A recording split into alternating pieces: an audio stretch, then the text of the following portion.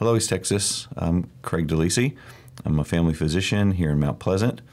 All right, the next question is, are vaccinated people the main source of the recent spike in Delta cases?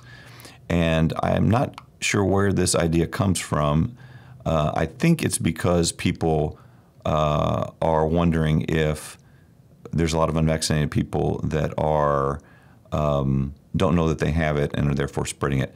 I would say the answer to the question, as stated, is no. They're not the main source. So in other words, we're seeing many, many, many more people who are unvaccinated catch COVID right now than those who are vaccinated proportionally. It's probably 80-20 or 90-10.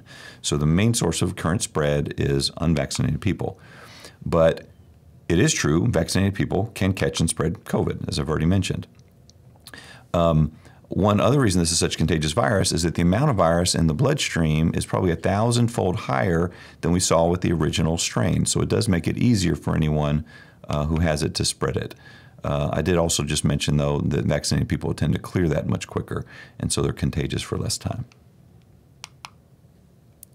I do believe, however, if everyone was vaccinated right now, everyone eligible, we wouldn't be seeing what we're seeing. I don't think there would be anything resembling a surge or spike.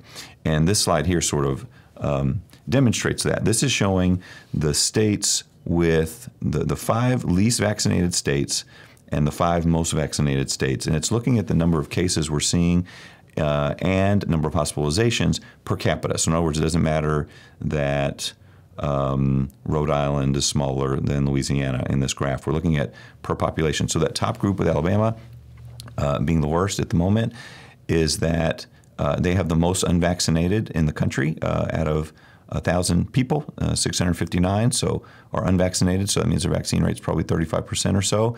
And it's not a coincidence that they have one of the highest rates of hospitalizations per capita for COVID. If you look down at Vermont and Maine and Connecticut and Massachusetts, Rhode Island, they have the highest vaccine rate. So as that blue line gets smaller, that means more people are vaccinated. And then not coincidentally, their hospitalization rates are much, much smaller per capita. So to me, that's just a good graphic representation of the fact that the vaccinated people are not the main ones spreading it. The more vaccinated we have, these numbers go down. And so one reason that we're encouraging and pushing that so much.